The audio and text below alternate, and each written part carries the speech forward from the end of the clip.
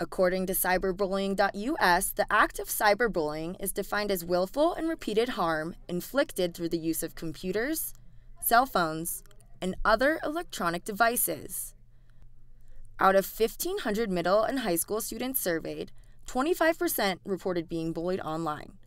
But for one Highlands Ranch family, numbers and statistics turned into a horrifying reality.